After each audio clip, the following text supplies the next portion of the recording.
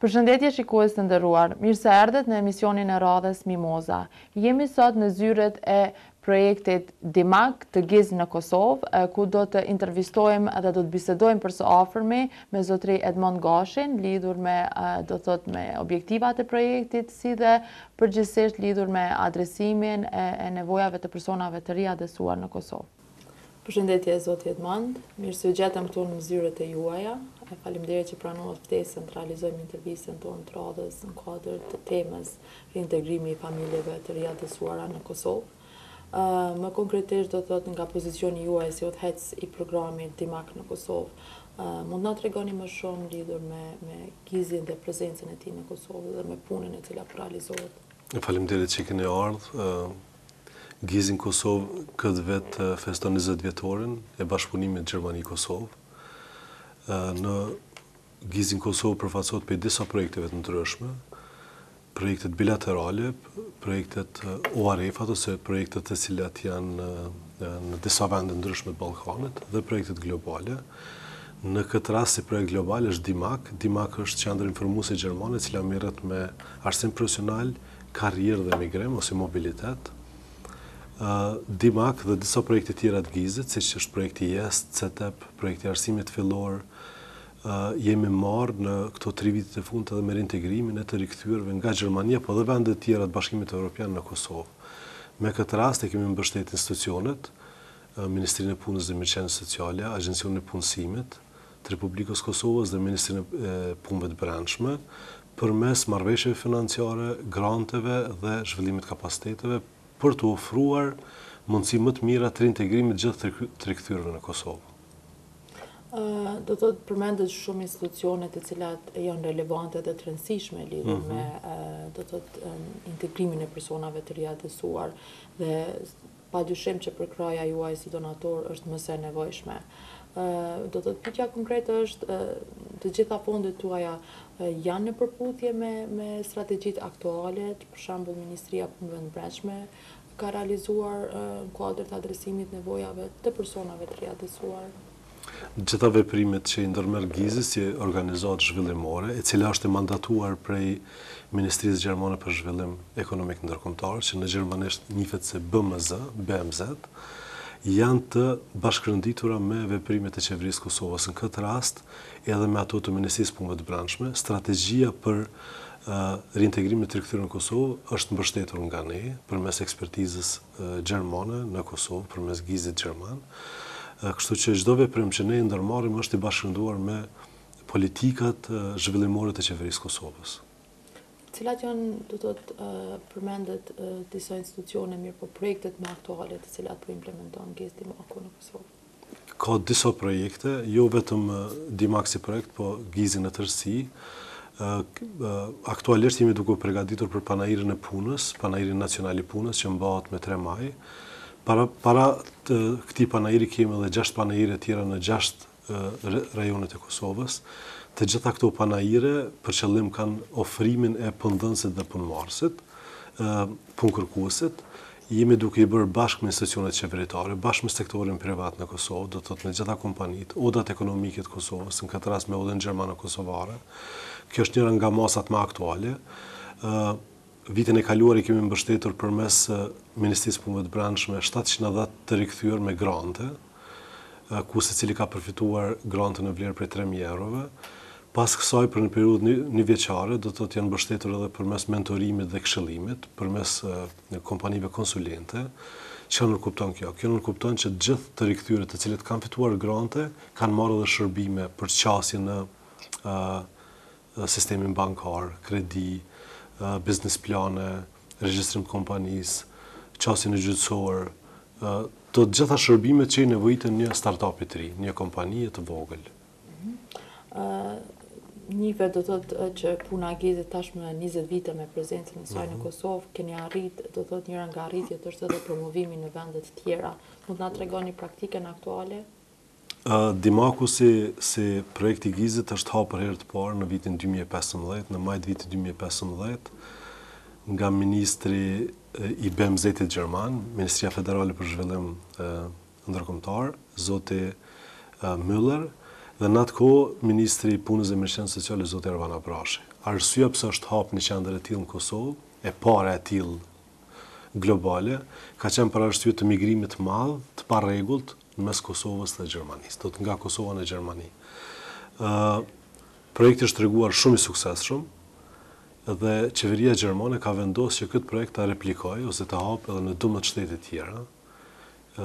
Kemi filluar me Shqipërinë në 2017, pastaj kemi kaluar në Serbi, të dy qendrat I në hap do të me ekspertizën e stafit të qendrës së Kosovës, pastaj kemi kaluar në Ghana, në Nigeri, Senegal, dhe shumë vende tjera të Afrikës, pastaj kemi kaluar në Irak, në Afganistan, e kështu me radhë. Do të thotë deri tani kemi hapur 12 qendra tjera. E fundit që është duke u hapur është Egjipti, tash sakishëm do të para 2 javë stafin e Egjiptit këtu në Kosovë për trajnim. Stafi jonë tash do shkojnë muajin tjetër në Egjipt, bëhet hapja zyrtare e projektit e kështu me radhë. Do të thotë në Kosovë jemi mësuar të tjerë të vinë na japin do të thotë ekspertizën, tash kemi filluar që disa vite që ne ta bartim ekspertizën tonë në vende tjera. Do të thotë kjo tregon se në çfarë niveli kemi arritur si shoqëri në Kosovë, do të thotë është pjekur, është maturuar, është profesionalizuar dhe projektet e tilla po replikojnë edhe në vende tjera. Patjetër që kjo është një vlerë e shtuar të cilën Kiz Dimaku po realizon gjatë punës në Kosovë. Meqense në kuadrin e programit ne kishim realizuar edhe shumë tema në terren nga përfitues të granteve tuaja aktuale. Mund të na tregoni cila është ndoshta synime strategjike që përket të ardhmes për të përmirësuar pjesën e qëndrueshmërisë së gjithë kësaj përkraje e cila është ofruar në implementim programeve.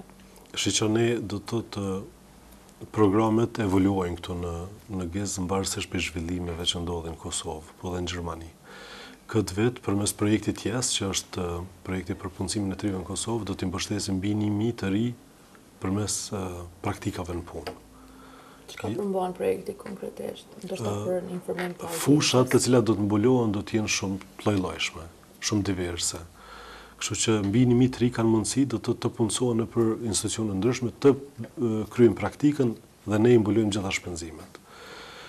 Pastaj si vjet do të fillojmë edhe me një projekt të ri ose me një masteri të punësimit që quhet Cash for Work, ku do të mbulojmë të gjithë të rikthyerit të cilët janë në përkujdesje sociale në Kosovë dhe të cilët marrin dikon rreth 170 euro. Ne do të fillojmë të mbështesim me pagë mujore 250 euro, por me kusht që ata dalin nga sociali, që të lirohet edhe buxheti I Kosovës, ata të punësohen, të keni puna fatgjate dhe ne do të mbështesim për 6 muaj. Pastaj muaj tjerë I mbështet kompania, në fjalë. Me këtë rast ne mbështesim edhe punëkërkuesin, po edhe ndërmarrjen, për shkak se I lehtësohet pjesa e pagesës për 6 muaj. Do të thotë, këto janë disa nga masat që jemi duke I bërë këtë vit. Përveç kësaj jemi duke mbështetur aktivisht do të thotë Ministrinë e Punës, Agjencinë e Punësimit, Ministrinë e Punëve të Brendshme dhe institucione tjera për zhvillimin e kapaciteteve të tyre të brendshme. Pastaj bashkëpunojmë shumë edhe me organizata tjera ndërkombëtare ose donatore në Kosovë, me të cilat I bashkëndojmë veprimet që ky proces të jetë shumë I qëndrueshëm. Do thotë ju përmendet edhe disa nga planet aktuale të cilat po mendoni të realizoni. Cilat janë ndoshta ato disa pika ku ju ndiheni më krenar sa I përket implementimit projekteve tuaja, qofshin ato në projektet vogla cilat po realizohen apo në projektet afatgjate? Në vitin e kaluar, do 2 vitet e fundit kemi pas shumë sukses në rritjen e rezultateve bashkë me qeverinë e Kosovës, por e qershia mbitor ka qenë bashkëpunimi me shoqërinë civile dhe sektorin privat. Ne si projekti kemi mbështetur 24 OJQ në Kosovë, shumica prej tyre në përmirësimin e kushteve të rikthyer në Kosovë, sepse ky është mandati I projektit, ndërsa përmes ndërmarrjeve private kemi tentuar do të ofrojmë shkallësi të buta për gjithë ata të cilët kërkojnë mundësi punësimi në Kosovë. Çka kemi ofruar? Kemi ofruar do të thotë trajnim për punësim, kemi ofruar informim publik për mundësitë e punësimit, kemi ofruar qasje në punësim përmes e kemi zhvilluar do të thotë web faqen e agjencionit punësimit ose web modulin i cili është interaktiv, ku njerëz kanë mundësi të pyesin, të diskutojnë me zyrtarët e punësimit, po edhe të aplikojnë për vendet punës ose të regjistrohen si të papunë. Kemi ofruar mentorim dhe këshillim. Në total, për vitin 2015 deri tani, kemi ofruar dikon rreth 65.000 ose kemi shërbyer 65.000 përfitues në Kosovë. Që për një projekt i cili ka vetëm 10 vetë staf, është relativisht numër i madh. Normal këtë kemi bërë bashkë me institucionet partnere, në këtë rast me ministrit, me agjencionin e punësimit e kështu me radhë, me OJQ-t, me sektorin privat, odat ekonomike, mediat kanë luajtur një rol shumë të rëndësishëm, të cilët edhe i falenderojmë. E kështu me radhë, partnerët operativ të projektit janë shumë të madh, shumë të mëdhenj. Numri i tyre është në rritje vazhdimisht. Ne prezencën tonë do ta shtojmë tash këtu edhe me një projekt të ri, i cili do të merret me zhvillim të diasporë, ku do të tentojmë ta kthejmë diasporën tonë ose remitencat në investime. Çka do thotë kjo konkretisht, çka përmban, ndoshta në pika të shkurta projektit? Ne vitin e kaluar kemi publikuar hulumtimin e parë për diasporën shqiptare, po them shqiptare për shkak se mbulon diasporën e Kosovës së Shqipërisë. Këtë kemi bërë bashkë me projektin Dimak në Shqipëri. Ka dalë, do të thotë, rezultatet e hulumtimit kanë dalë shumë të mira. Kemi një numër jashtëzakonisht të madh të kompanive ndërmarrjeve në Gjermani, Zvicër dhe Austri, ndërmarrjeve shqiptare është fjala. Tash i kemi kaluar në një fazë tjetër. Qëllimi ynë është që të ftojmë ata për investime në Kosovë. Investimet e rrisin punësimin, e rrisin besueshmërinë e investitorëve të tjerë, e rrisin vizibilitetin, do të thotë qasjen, pamjen edhe besueshmërinë. Po. Patjetër edhe pozicionin ekonomik sa i përket shtetit. Do të thotë me sa po shohim ka shumë projekte të mëdha të cilat pritet fillojnë implementimin dhe prezenca e Gizdimakut në Kosovë është më së rëndësishme, sidomos në përmirësimin apo fuqizimin e punës të çdoditshme në cilën mirën edhe institucionet, sepse është më së nevojshme. Zotri Gashin e dal nga dalë, do thotë i përmendëm, do thotë shumë pika të rëndësishme të cilat janë në rëndësi edhe për audiencën që t'jenë të informuar, sepse qasja e informacion është më së rëndësishme që t'jenë përfitues të projekteve të ndryshme. Nëse keni diçka për të shkruar në fund, ne do t'ju lutem të ta bëni dhe njëkohësisht një mesazh për audiencën, për përfituesit, për gjeneratat e reja të cilët kanë, do të thotë, ide shumë inovative, po realizojnë përmes projekteve në fjalë. Ne spjeguam ose prezantuam këtu vetëm një komponentë të projektit, që është komponenta e rikthimit dhe reintegrimit. Projekti ka dhe komponenta tjera, është komponenta e migrimit legal ose migrimit rregullt, ku ne i ofrojmë informacione të gjithë atyre të cilët kanë interes të migrojnë në mënyrë legale ose të krijojnë mobilitet nga Kosova në Gjermani. Këto informacione mund të marrë në zyrë, në projekt, çdo ditë punë nga ora 8:30 deri në ora 4:30 në mbrëmje. Këtu është një numër i madh i këshilltarëve, janë 5 këshilltarë të cilët ju ofrojnë ndihmë të gjithë atyre të cilët kanë interes për këtë fushë. Pastaj tash sa e kemi përfunduar edhe projektin e ai që njihet në gjermanisht Ausbildung, arsim dhe aftësim profesional në Gjermani. I kemi përzgjedhur një numër të kandidatëve të cilët do të lëvizin këtë vit nga Kosova në Gjermani, do të qëndrojnë atje për 3 vite, do të trajnohen, pastaj do të kthehen dhe kështu e mbyllim ne atë ciklin qarkor të migrimit qarkor. Njëti numër e kishim edhe vitin e kaluar. Përmes kësaj ne krijojmë edhe partneritete të reja në Gjermani, do të thotë me asociacione, me ndërmarrje të ndryshme kështu me radhë. Përveç kësaj kemi edhe komponentën e zhvillimit politikave të migrimit dhe punësimit, ku e mbështesim qeverinë, disa institucione për ngritjen e kapaciteteve, aftësimin e institucioneve për antarësimin në Bashkimin Evropian e kështu me radhë. Do të thotë janë disa pika të cilat i prekëm si projekt në Kosovë, por ta sqarojmë, do të Dimaku është vetëm njëri nga projektet e Gizit. Gizi në Kosovë përfaqësohet me një numër të madh projekteve, të cilat të mbulojnë fusha të ndryshme. Ne jemi pjesë integrale e kësaj portfolio's gjenerale të Gizit në Kosovë. Mirë, atëherë unë do t'ju falenderoja në emër të programit, gjithashtu edhe për përkrajen tuaj sa përket realizimit të gjitha emisioneve dhe shpresojmë që në të ardhmen të shihemi dhe të diskutojmë sukseset të reja të radhës. Faleminderit edhe për juve, ne do të jemi prapë këtu, sigurisht do të ofrojmë edhe mundësi të reja. Për neve është kënaqësi e madhe që do të thotë mbështetja për të rikthyerit bëhet edhe përmes mundësive digjitale, do të përmes televizionit, radios, mediumeve tjera. Në këtë rast, ne i kemi mbështetur edhe këtë projekt, me qëllim që publiku të njoftohet me gjitha masat që ofron jo vetëm nga nesigez, po edhe nga partnerët politik, këtë rast Ministria e Punës, Agjencioni i Punësimit, Ministria e Punëve të Brendshme dhe organizata tjera. Faleminderit shumë. Faleminderit juve. Sa po ndoqëm, intervistën e realizuar me zotri Edmond Gashi nga zyra e Gizdimakut në Prishtinë. Tashme do të vazhdojmë me pjesën e dytë të emisionit tonë dhe në studio kam të ftuar zonjushë Dorata Prokshi, sociologe dhe njëkohësisht njohëse e mirë e çështjeve të rintegrimit. Mirë se erdhe Dorata. Faleminderit për ftesën, mirë se u gjej. Atëherë fillimisht para se të fillojmë bashkëbisedimin lidhur me temën, do të ndjekim edhe një histori të realizuar nga tereni dhe pastaj vazhdojmë bisedën. Me kënaqësi.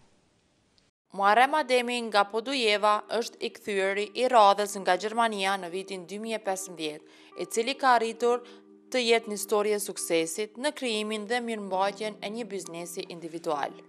Ta jem shku atje edhe i kom quë, jam konë një trajnim, kom quë dokumentat, ta më ka pletësua kjo, për autolore, me kanë afruar 3.000 euro shumë. Me donacionet e fituara nga Gizi Gjerman dhe konsulenca nga D&D, a i ka hapur një autolarje në qendër të Podujeves, me të cilën biznes a i mirëmban dhe familjen e ti. Kam qef hala më ndimue për me bojë dhe tjera të pajise, se nuk ka krejt e kam pletume me, qysh me në jone me bo. Dëshira ati për të ardhmen është të krijoj kushte më të mira dhe të rrisë numrin e punëtorëve. Unë për dëshirën tam i kësha thonë si ma mira me najtë të me punue, me qenë një biznes, me marrë një granda, diçka me qelë si korone, që unë jëmë kom, po unë apet mrapa më kanë këtyve, se ma ka onë mundësin që biznes me qelë.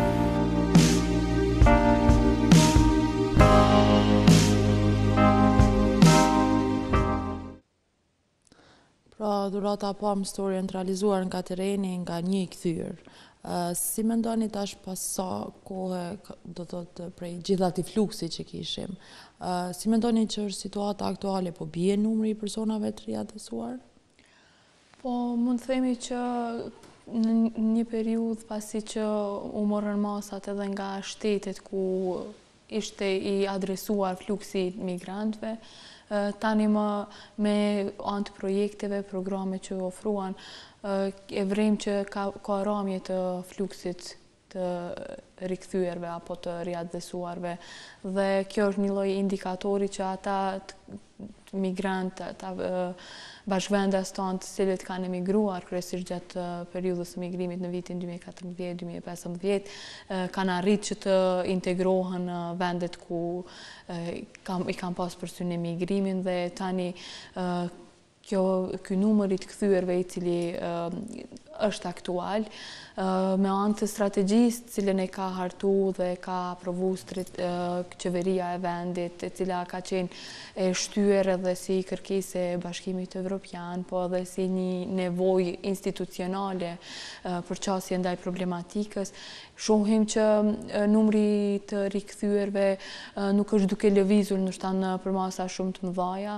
Megjithatë, gjendja e të rikthyerve dhe konkretisht reintegrimi i tyre ka ngjecje, shohim nevoja të mëdha tyre në aspekte të ndryshme, qoftë në zgjedhjen e çështjes së banimit, zgjedhjen e çështjes së punësimit, si çështje kruciale apo si faktor që fillimisht i ka nxit që të emigrojnë, si njëri prej faktorëve kyç. Jo rrallna gjatë punës në terren, hulumtimeve të ndryshme që i zhvillojmë, vrem që fëmijët e këtyre familjeve, po ashtu ballafaqohen me mungesë të dokumentave, gjë e cila ju vështirëson qasjen e menjëhershme dhe rikthimin në procesin arsimor. Dhe automatikisht një gjë e tillë, një vështirësi e tillë, një reagim i vazhdueshëm në proces ndikon edhe në një lloj stagnimi të integrimit të tyre. Më falni, nga aspekti social, cilat mendoni janë sfida që ta persona ballafaqohen? Po, gjithsesi, fillimisht mos shkojmë ndoshta shumë larg, po ka qenë pikrisht aspekti social, ekonomik, faktor shtytës që familjet do me thonë që kanë emigru i kanë nxitë që të emigrojnë. Ndërsa një gjë e tillë, po ashtu ata e kanë vrejtë dhe si arsye të izolimit, apo si një lloj mungese të mundësisë që të integrohen në këtë vend, në këtë shoqëri, qoftë me anë të punësimit, qoftë si një lloj revolte ndaj kualitetit dhe shërbimeve për cilat ka nevojë një qytetar në jetën e përditshme, duke filluar nga obligimet që i kemi për ndaj shtetit, pagesës së taksave, po edhe aty në obligimeve apo shërbimeve që shteti i ka ndaj nesh në ofrimin e shërbimeve shëndetësore më të mira, në ofrimin e mundësive të punësimit të barabarta.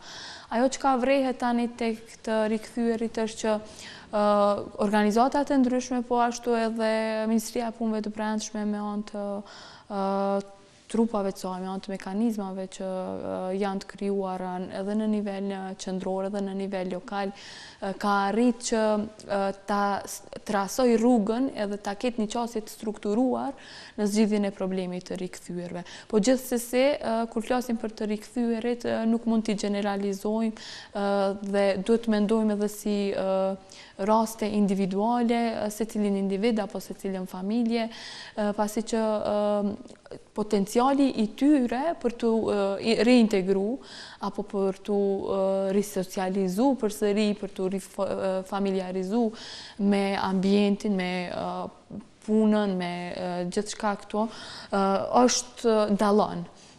Dhe natyrisht që e ka shumë atë vështirë që të reintegrohet një familje e cila para se të niset drejt emigrimit, ka shit shtëpinë, ka shit pronën dhe tani është në gjendje që banimin e ka të siguruar vetëm nga shteti për një periudhë, dim që është e caktuar dhatë ofrimi banimit me qira dhe nuk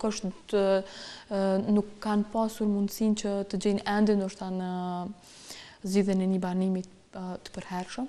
Do të mungon aspekti qëndrueshmërisë. Po, mungon aspekti qëndrueshmërisë. Kjo jo domosdoshmërisht të gjitha rastet kanë vepruar një lloj, po e dim që si mundësi që si kërkesë që të kalojnë kufirin edhe si kërkesë për një jetë më të mirë, këta qytetarë kanë bërë edhe veprime të tilla që kanë shit pronat e tyre, atë çka kanë pas, domethënë pronësitë tyre. Dhe në momentin që nuk kanë arrit që të integrohen në vendet ku janë drejtu, i ka gjetë një kaos kështu, i ka gjetë një gjendje të jetë emergjente dhe e pa përgatitur ata se si të vazhdojnë tutje jetën e tyre dhe reintegrimin në Kosovë.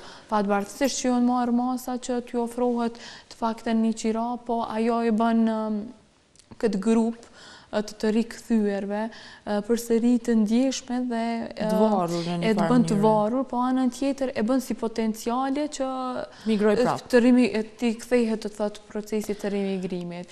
Kur të flasim për procesin e migracionit, emigrimit, të thotë është mirë që ta kemi një artikulim të qartë në këtë drejtim dhe ta potencojmë që natyrisht se cili person, se cila familje e ka të drejtën e vete dhe është normale nëse ne kërkojmë thjesht të zhvillohemi në procesin tonë të arsimimit, në procesin tonë të zhvillimit profesional dhe të kërkojmë mundësi më të mira, thjesht nëse jo për shkak se ato nuk po na ofrohen në vendin tonë, po thjesht për arsye që ta kemi mundësinë, ta kemi një përvojë të ndryshe në atë se ne çka po dojmë të arrijmë. Një perspektivë më pozitive. Një perspektivë më pozitive. Cila mendoni prej kontekstit të sociale ndoshta më shumë, sepse shumica prej grupeve, personave të kthyer do të thotë konsiderohen si grupe vulnerabile, të ndihshme, ku kemi nana, ku kemi tri, ku kemi nanat vetme, ndoshta persona të moshuar, cilat mendoni që do të ishin disa qasje praktike ku ndoshta qeveria dhe donatorët do të ishte mirë të ndërmarrin apo vetëm se po përdoren praktika të tilla? Po, praktikat të tilla të cilat po e stimulojnë reintegrimin e grupeve vulnerabël të rikthyera, e brenda këtij grupi nanat kryefamiljare, të rinjët, ata personat cilët janë të pakualifikuar, është shumë e rëndësishme për me u potencu pasi që mungesa e kualifikimeve, mungesa e shkollimit, mungesa e një profesioni i bën dy herë më të marginalizuar, më vulnerabël këta individ brenda grupit dhe si tërsi që ashtu kështu është vulnerabël për shkak të shkputjes dhe mungesës për të mbajtur një koherencë në një farë forme në vazhdimin e një pune, në vazhdimin e ushtrimit të një detyre apo zhvillimin e një biznesi. Qeveria në këtë rast natyrisht që e ka vrejtë që është jetë e rëndësishme që të jepet një stimulim, një ndihmë, sikurse që është ndihma për zhvillimin e planeve biznesit si mundësi që ata të vetpunësohen.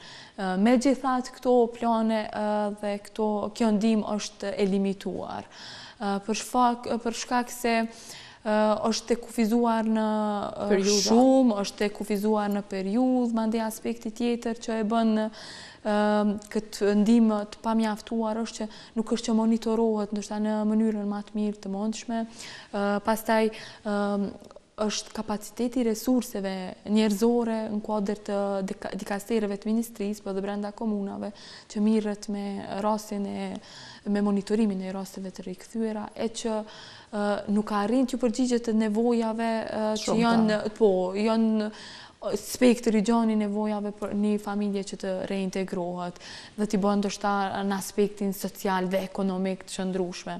Nëse e shohim për shembull trendin e hapjes bizneseve edhe promovimin e idesë të vetpunësimit, krijimit të ndërmarrjeve të reja, e shohim se një gjë e tillë po ju ofrohet nga ana e agjensive të ndryshme ndërkombëtare edhe trive dhe grave të grup moshave të ndryshme, me qëllim që të zbutet papunësia si një gjendje e cila është në vend. Po problematika është që ndoshta është duke mungu një lloj analize e tregut, analize e nevojave edhe një strategji se ka po dojmë i që to ndërmarrje që ne po i pretendojna me i... Ndoshta një krase shka kërkon tregu dhe cilat janë potencialet po, pikresht.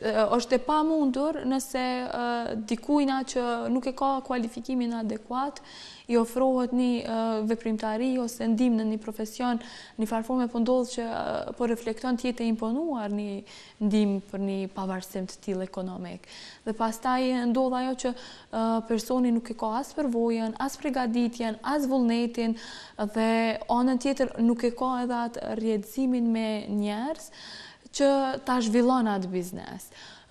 E kom potencu edhe në disa analiza që ma herët në disa intervista që kom pas që mendoj që kishte qenë e mirë që të bëhet një ristrukturim i gjitha këtyre ndërmarrjeve që mëtohet ju lihen në dorë individëve për vetpunësimin e tyre dhe karakteri i tyre tjetë ma i strukturun, tjetë ma i gjerë, mos tjetë në nivelin e lënjes në dorë vetëm të individit, po ta ketë aty një hapësirë apo ta ketë një kontroll dhe një monitorim shteti duke i zhvillu këto ndërmarrje në partneritet, ndoshta publiko-privat. Privat në këtë rast me individet apo familjet e rikthyera dhe tjetë një karakter i ndërmarrjeve sociale. Format e tilla të reintegrimit kanë rezultuar që të jenë shumë efikase edhe me grupe tjera të marginalizuara në krijimin e vendeve të punës për ta, por njëkohësisht thjesht edhe në vetëdijsimin e komunitetit ku të rikthyerit banojnë që mos të kenë paragjykime ndaj tyre apo mos të kenë rezistencë në bashkëveprim. Na ndodh shpesh ne që punojmë në teren që dëgjojmë që nëse i jepet ndihmë financiare një familje e cila është rikthyer, edhe një ndihmë e tillë financiare për zhvillim të biznesit, nuk po i jepet banorit i cili ka qëndru dhe nuk është shpërngul, atëherë kështu si me sarkazëm i dëgjojmë komente që thonë ko ka dosht edhe na që shpërngulemi në mënyrë që takzojmë një drejt tillë dhe tilla. Për shkak se domethënë banorë të cilët nuk kanë lëviz, sidomos në kuadër të grupeve etnike më të marginalizuara, po ashtu edhe te gratë, e vrejnë ndoshta veten si që ju mohohet një e drejtë dhe pastaj e kanë një lloj rezistence dhe kanë një lloj paragjykimi edhe për procesin e reintegrimit të rikthyerve. Zonja Prokshin, jam mos e sigurt se kjo është një temë shumë sensitive dhe gjatë për të diskutuar, mirë po për sot kaq ishim minutat të përcaktuar dhe të rezervuar për të diskutuar. Nëse keni diçka për të shtuar në fund, ju lutem, adresoni një mesazh final. Faleminderit shumë, ishte kënaqësi të jem pjesë e këtij emisioni. Mendoj që secili nga ne ka përgjegjësi që t'ju ndihmon grupeve të marginalizuara, në këtë rast grupeve të kthyera, si një lloj porosie apo si një lloj rekomandimi.